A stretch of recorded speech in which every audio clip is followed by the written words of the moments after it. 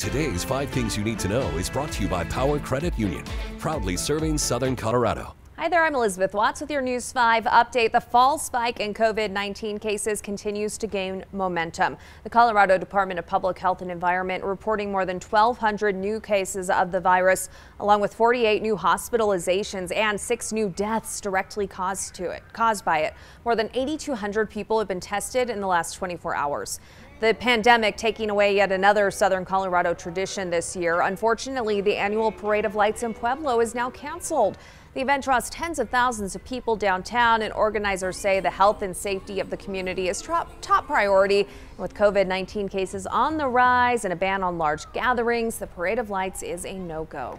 Pueblo Transit will switch back to fare-free operations starting tomorrow morning. They say it's to reduce interactions between drivers and the public as COVID-19 cases rapidly rise in Pueblo County. Masks are mandatory on the buses. Capacity is max at 15.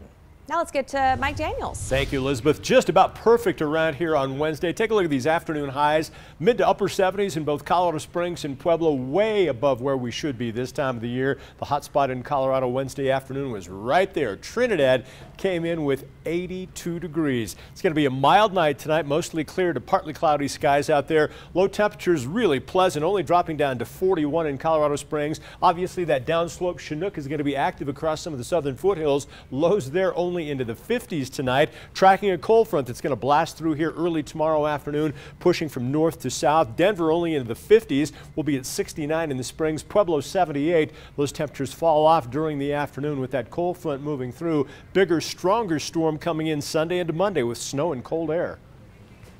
Thank you for listening to today's 5 Things You Need to Know, sponsored by Power Credit Union.